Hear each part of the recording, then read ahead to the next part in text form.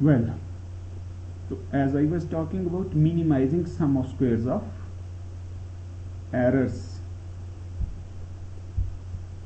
beta naught, beta 1 are your population parameters which are unknown, and we want to estimate these parameters by using sample data. What is ordinary least square? Ordinary least square basically minimizes the average square difference between the actual values of y and the predicted value based on the estimated line. So as I mentioned earlier,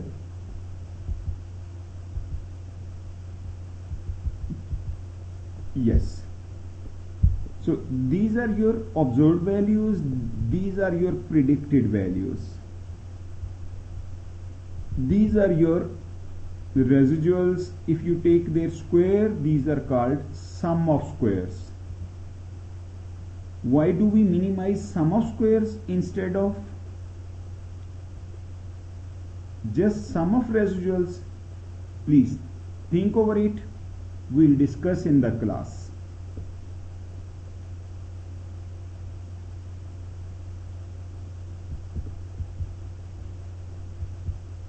No,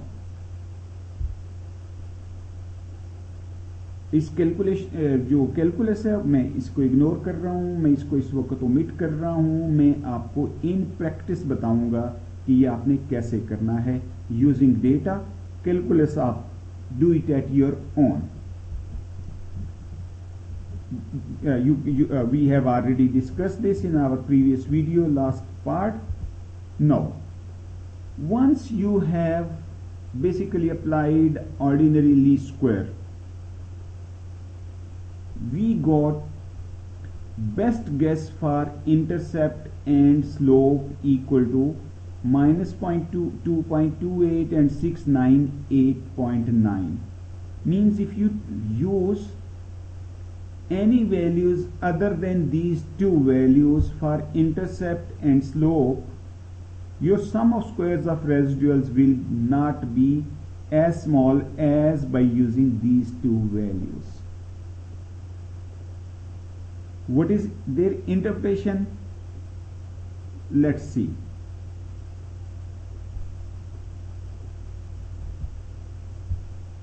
If you reduce class size by 1, test score of students improves by 2.28 units. Or in other words, if you increase class size by 1, test score increase by decrease by 2.28 units. Means smaller the class size, better test score, larger the class size, poorer the test score. So more poor are the test scores. Change in test score due to change in class size. Let's see. That's interesting. 698.9. What does this mean? That if your class size is 0, average test score will be 698.9. Interesting. Wow.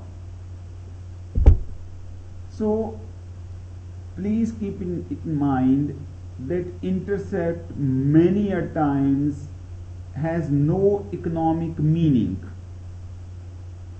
It has no practical meaning. Why is it included? There are three technical reasons to make sum of residuals equal to 0, regression line passes through means, and so on. So class size 0, intercept is 698. Have you ever seen a class size equal to 0? So please avoid interpreting intercept where you can. If these variables are in deviation form, you can. Watch one of my video on interpreting intercepts on the same channel. But they are not, those videos are, that video is not listed in this playlist. So now if for example we have a district having test score 658.7 and class size 19.33 around here. So you see observed value is 19.33 and 657.8. But what is predicted value? Predicted value is this blue line. Now for this 19.33, our predicted value is 698.9 minus 2.28 into 19.33, 654.8. So you see this is 654.8, this is 657.8. No, there is a gap between these two. 654 is here, 657 is blue line. So here your predicted value y hat, that is less than your actual value. So residual, yeah, am I saying it correctly? Yes, your actual value, observed value is larger than your predicted value, so your residual is positive.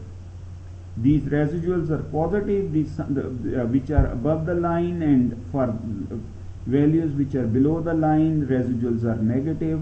Why don't we minimize sum of residuals? Because any large and any small residual, extremely large or small residual, can make sum equal to 0, but otherwise line is not a good fit. So we make sum of squares of residuals minimization.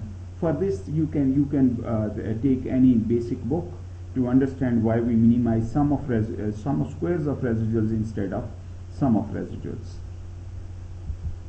So these are your results. This is an output, but no, on video 1 and video 2, the concept we have discussed I shall demonstrate in practice in our workshop on these two videos.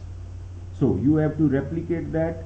In that, when I'll produce these results for you, and you will produce these results for yourself, then I shall explain what is R square, what is root mean square error, what are these standard errors, and we shall also explain these things theoretically. Some you see some basic concepts in equation forms. Thank you for watching, and now our next task will be to play with this data and to produce these tables.